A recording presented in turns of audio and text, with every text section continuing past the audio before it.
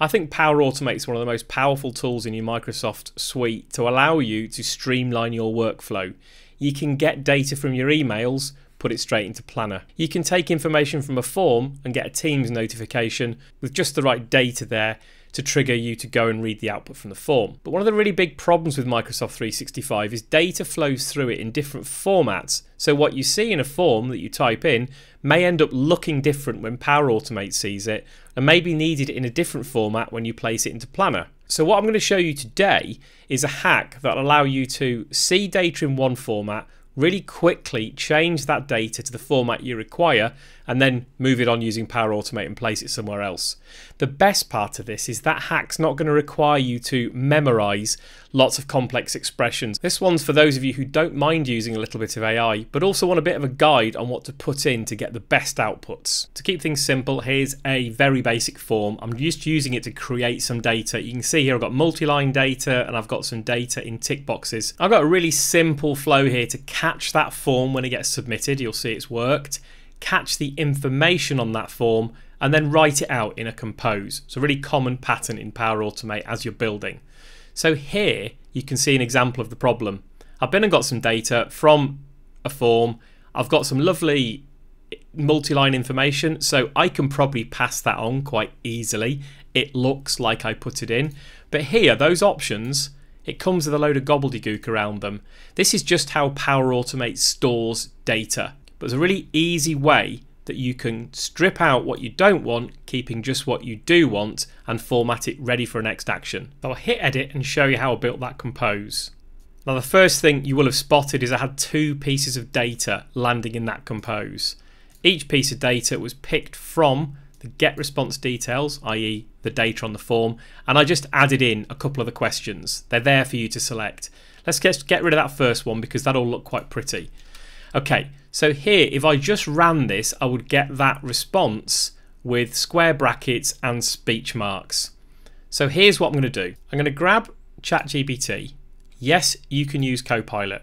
That does work sometimes. Today during this recording it failed me badly. The beauty of Copilot is when you start to type something in like this, you'll see what I'm going to write in a minute, it already understands that you are in Power Automate. You can see here I've tried some examples and it did not like it. So let's not use that.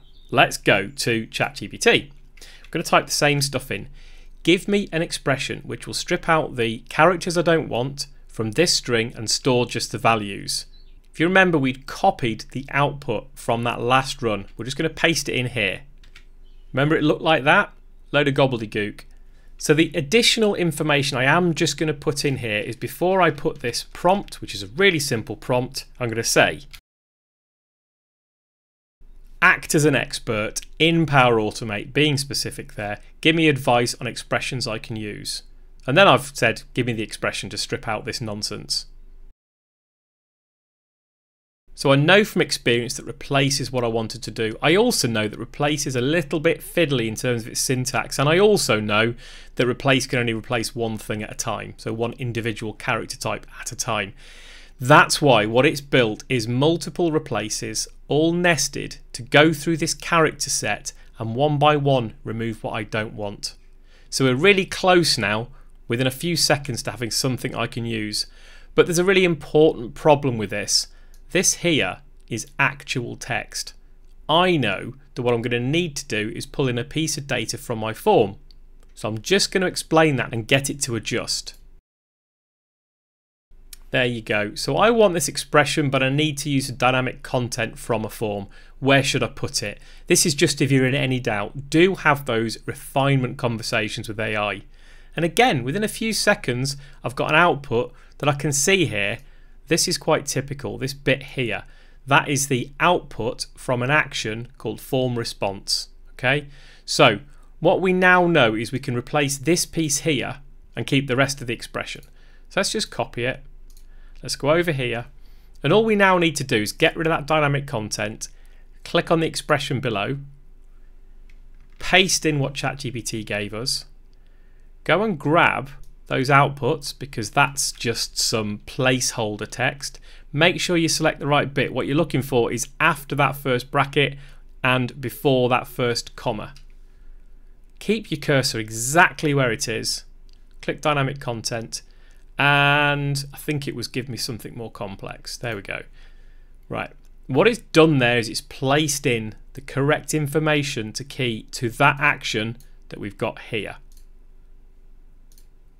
Now I've just gone and deleted it, which is like a wally. So let's just do that again. Not bad for you to see it again. Delete the outputs. Use dynamic content. Give me something more complex and click add. Pink is your friend. When it goes pink, it understands the expression. So it may look complex. If you're a bit confused, you can take this, copy it, pop it into ChatGPT or Copilot if it's decided to be nice that day, and say, what does this mean? And it gives you a nice little explanation there. It retrieves the response value from the form question associated with that gobbledygook ID. If you're in the older canvas, you'll see the actual question. It's much nicer. But then it's going to say, all right, so you're likely to get something like this, and it's going to replace. So first of all, remove the double quotes. So it'll take it from that to that. Really nice, show me what's happening. Second, replace any square brackets. So it'll take it from that to that. And third, you can see we've got that last bracket, and then it takes that bracket out. And there we go. So it'll take that to that, which is what we want. So the art here is just explain what you don't want. Or maybe even where we've said it here, strip out these values. If you want, you could just type out what you do want. So option 1, I don't know, a space, a bar, a semicolon, and get it to do that work. Let's give it a test. And now we're going to see that we've got option 1 and option 3 separated by a comma. If you don't like the format of that, all you do, again, is just copy it from that output and go and paste it into Copilot, into Claude, into ChatGPT, and ask it for what you do want, and ask for the expression that's going to help you get there. So why don't you go and give that a try? Don't be shy. Not meant to be a rhyming poem there, but there we go. Give it a go.